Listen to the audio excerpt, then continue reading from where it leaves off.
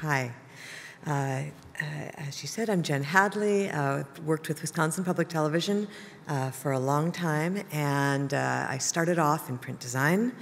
And one of the things that I learned in my transition from print to broadcast is that the limitations of the technology required a whole new way of thinking about working with type. And I'd like to go over some of those technological challenges. This man will explain some of them to you. Well, the printer's art allows the use of fine detail, like these early engravings. But our television tools are so crude and clumsy by comparison. Because unless the lettering, the design is kept simple and bold, they may not be clear to our viewers.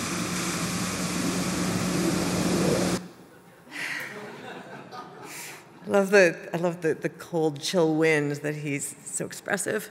Anyway, so let's go back and look at those challenges and look at the history and see how we got from this to this to this. We're going to discuss some of the standard graphics that we use in television: titles, full screens, lower thirds. Some of you might call them Chyrons or soups, and credits.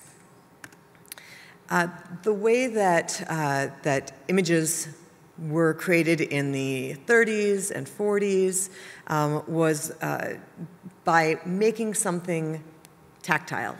You could do that by hand lettering.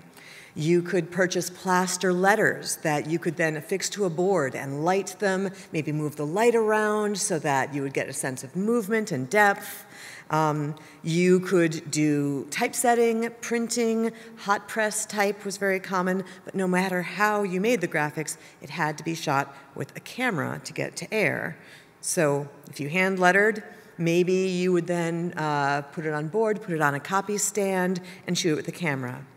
Or maybe you would take your hand-lettered title card, you might shoot a slide of it, make a glass slide, and then we would put it into a special little machine, shine a light behind it, put it in a little wee camera, and the engineer could take that directly to put it to air. So let's see some examples of results that they would get with these sorts of methods. Stand by for the opening night of the National Television Service.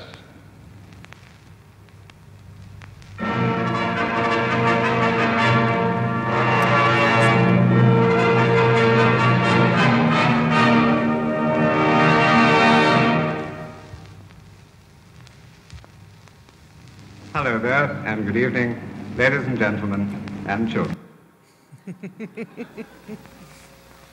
This is a CBS News special report. The search in Mississippi. With CBS News correspondent Walter Cronkite.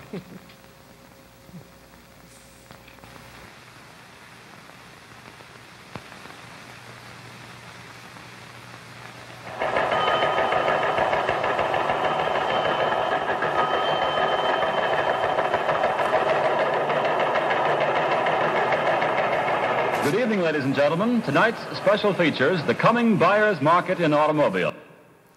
And this last one has no audio, but I loved the typeface and the title in particular, so I wanted to share it with you.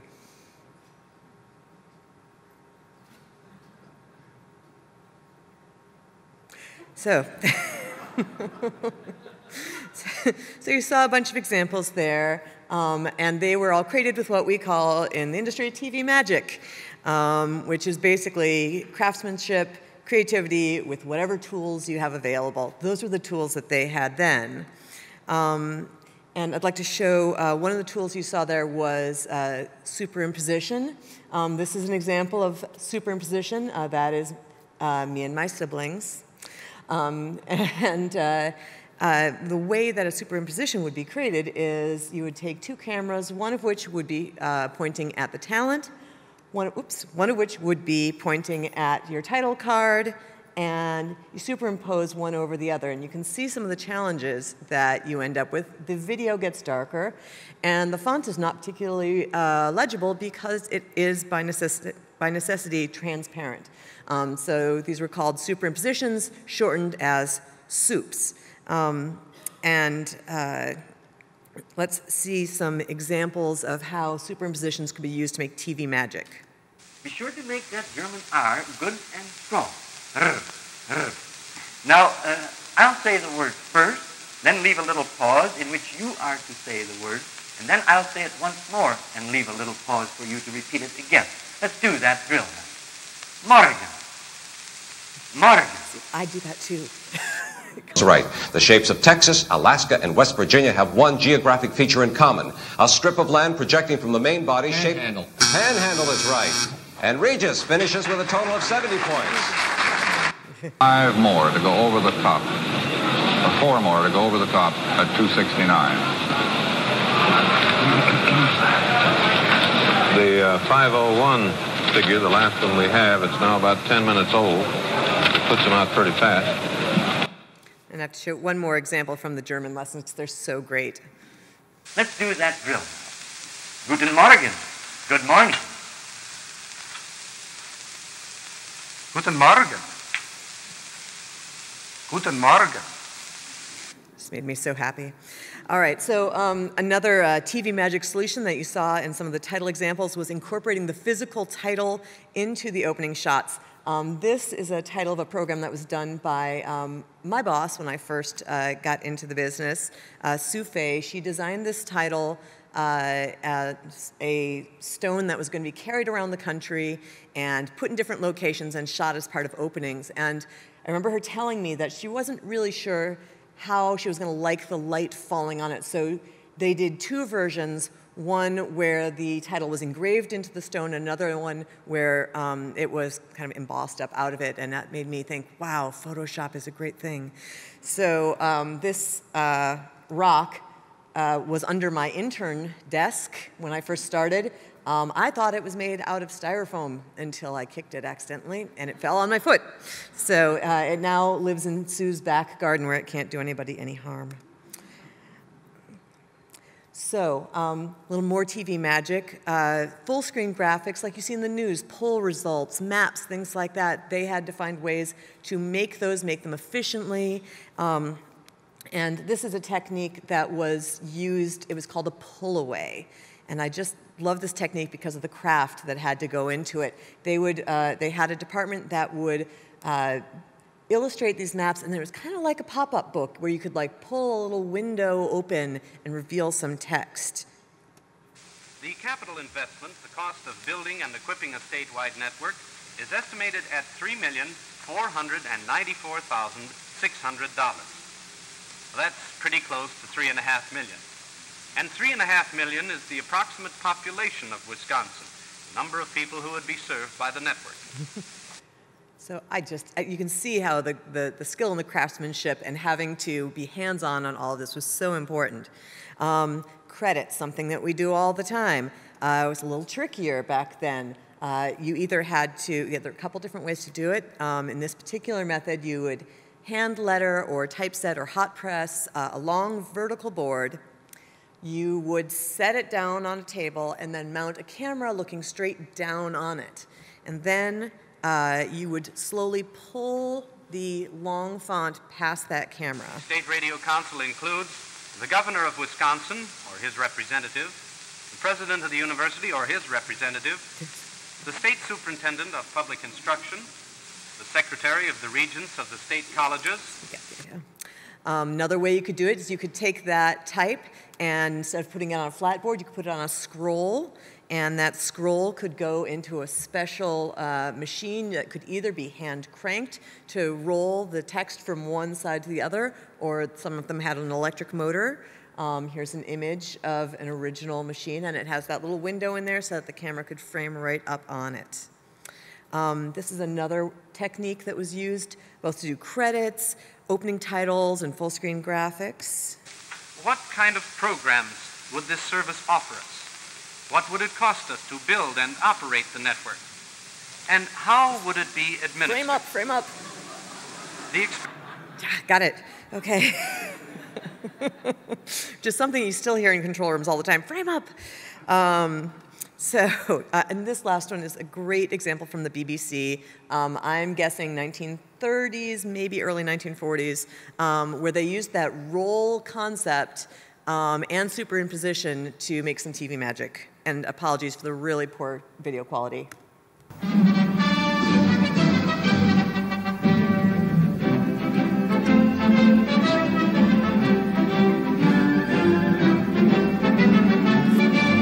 So I'll bet with what you've just seen before, you can tell, you can see the tools that they used to make that happen, which is it's pretty amazing to me.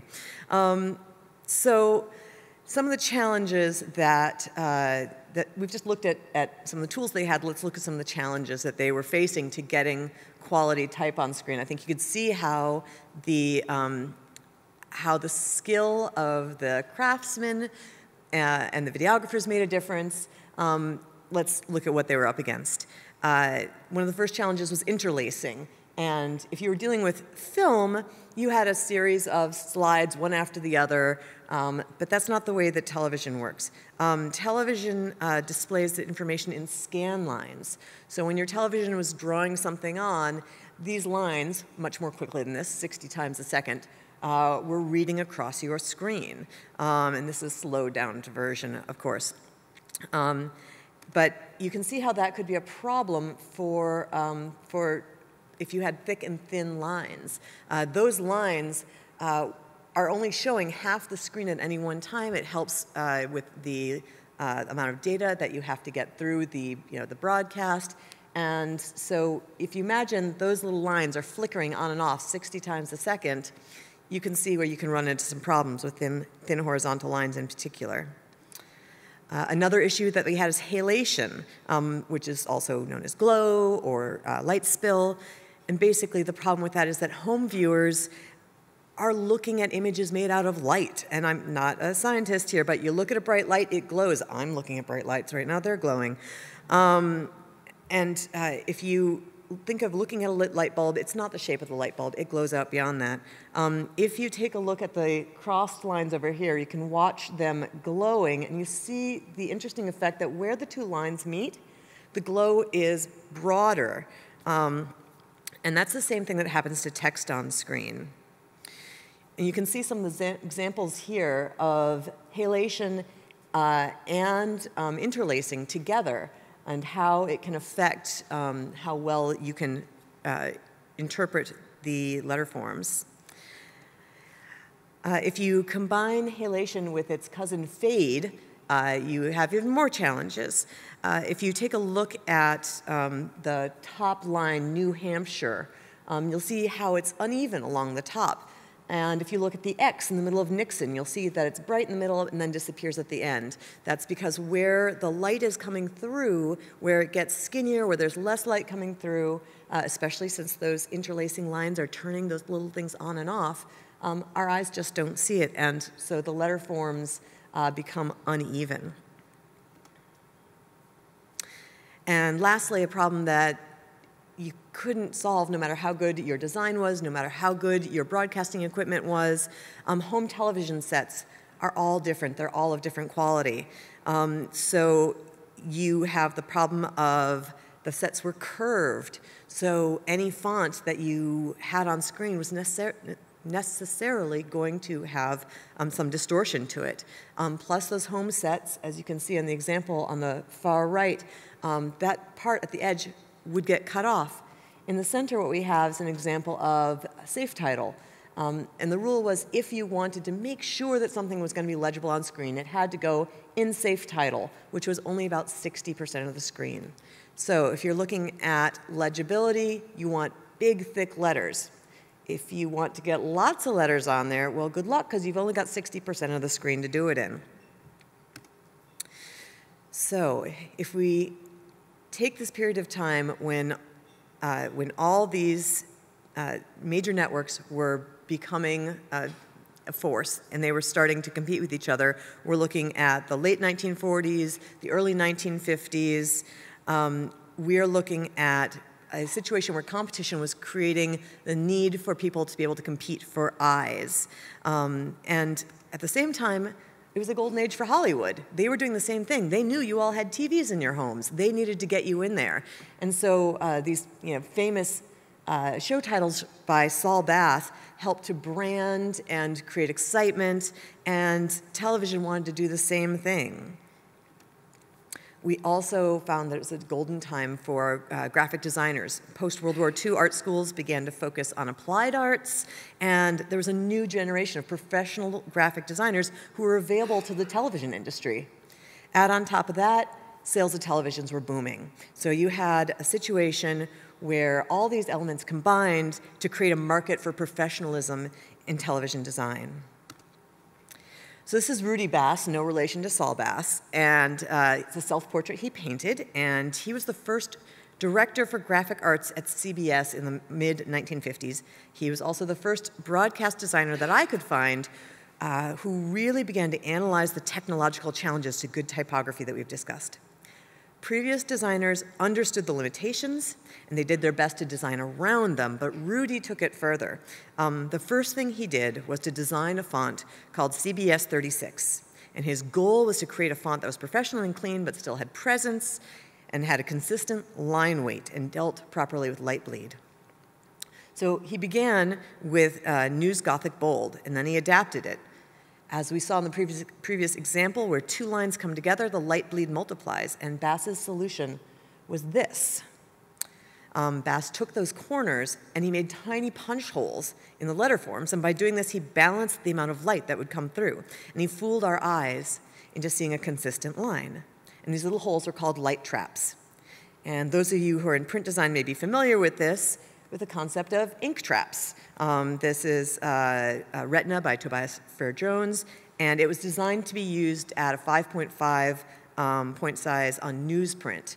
And the strange letter forms are meant to be filled up with ink. They are ink traps, and Rudy Bass modified that concept to control light. If you look at the example on the left, the comp font, you can see this is what it looked like before it was broadcast. And you can see the tiny little dots and holes. On the right is what it looked like after it was broadcast. And it would smooth it out and create even glow. This concept ended up being used at other stations as well. This is NBC's version on the right. Unfortunately, I couldn't find the designer's name. This result certainly looks more sophisticated in this use, but I haven't found an example of it being broadcast, so I can't say if it worked as well as the CBS version. So back to Rudy Bass. It's 1968, and he's got a big challenge coming up. It is the 1968 election, and CBS was looking to cover the Democratic and Republican national conventions. And he had to find a way to superimpose possibly up to 4,000 names. He did not want to have to make those all by hand. Rudy wanted to be able to generate an electronic font for use in television, something that wouldn't need to be composed by hand on board and shot with a camera. He knew that at train stations and at airports, the arrival and departure boards used a machine called a Vidiac to display information. But it was all monospaced, and they were based on matrix structures, and as we've seen, Rudy Bass was concerned about typography. So Rudy wanted to be able to use proportional width spacing, and he partnered with Stanley Barron from CBS's television engineering department to discuss how it could be done. And since Stanley Barron was an engineer and not an artist, he didn't have a self-portrait. I didn't find any image of him, but this is Barron Stanley. I'm not sure where he came from, but that's what we do. Engineers don't paint self-portraits. That's what we got. Working together, they created the Vidifont machine. And this was the first character generator for broadcast television. They also created CND36, which CND stood for CBS News Division, Bass's custom-designed electronic font for use on the Vidifont. And the result was so successful that CBS sold the Vidifont to many different stations. And memory issues were still a big problem. You could only use 1 or 2 fonts at a time. But all of a sudden, stations had this new way to get text on screen, and news stations in particular saw this as a great way to expand their service. Lots of other companies jumped on board to create character generators. The Dubner, the Chyron that I mentioned earlier, even 3M had a character generator. What we did not have was designers who were trained on computers who knew how to use them. I think it shows. This is CBS. Coming tonight from the News Center, Houston police are still looking for that escaped suspect being questioned about the arson murder of four. Just so lovely. So designers in all fields were still working with spec type and T-squares and X-Acto knives and paste-up boards, and suddenly designing type for television meant sitting down with your engineer and finding out what your character generator could do. And today's sophisticated character generators provide clear, legible characters, letters, and options such as multiple fonts and variable height and width characters, built-in colorizing, automatic centering of words and lines flashing, and a memory to store hundreds of pages of graphics. Designed like a typewriter, character generators are easy to operate and of great value when added to the editing system. The amount of type styles, effects, and pages of memory are proportionate to the price, of course. That was not a joke. That was from like a promotional video for... Anyway, just because you can doesn't mean you should. So it was a fluke that I fell into broadcast design. From print design, it just happened, but I had a benefit that I was natively trained to design on computers. So at least when I came to my first Chyron Macs, I was not completely unaware of what I was doing. But the interface was terrible. Everything about it just screamed engineer. In fact, our chief engineer gave me some design advice. He said, do that. He said he had determined this was the most legible font. This was the best way to do it. We've moved forward since then. A few years later, we got a new Chyron. And this is the sort of thing that you would see in the 80s and 90s. You can see there's a lot more finesse to the letters, to your options, but broadcast quality still was a problem. It was still causing halation and interlacing, and the set quality still told us what would be legible to the viewer. Between 2000 and 2010, most countries switched to digital broadcasting and high-definition signals, and this greatly reduced or eliminated almost all of these problems. We are now at a point where we have the technology to create live graphics that would have been unimaginable 20 years ago. Home television monitors can display HD digital quality images that allow designers much more freedom, and most importantly, we have designers who have the computer skills to work directly with the tools, and once again, elevate television design to the next level.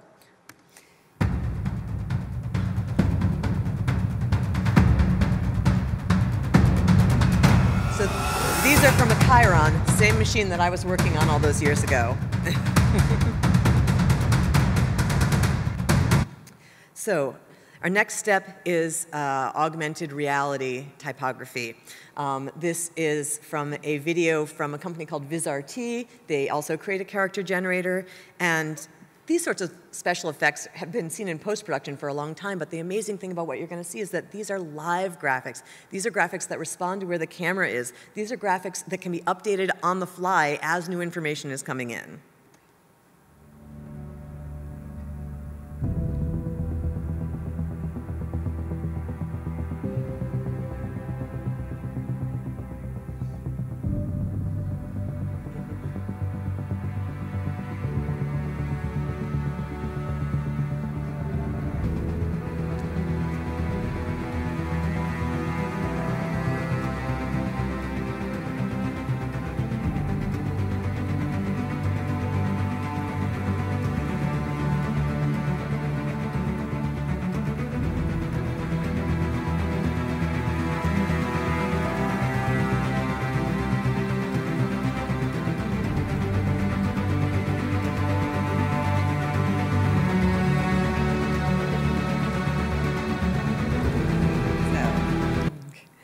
Thank you for walking through this history with me. I hope you enjoyed learning about this as much as I did.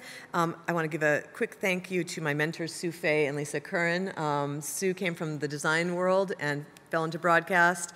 Lisa started with as a videographer and the production side. And this history of the engineering and the design coming together put them both in the same office together where I got to learn from both of them. So thank you very much for your time.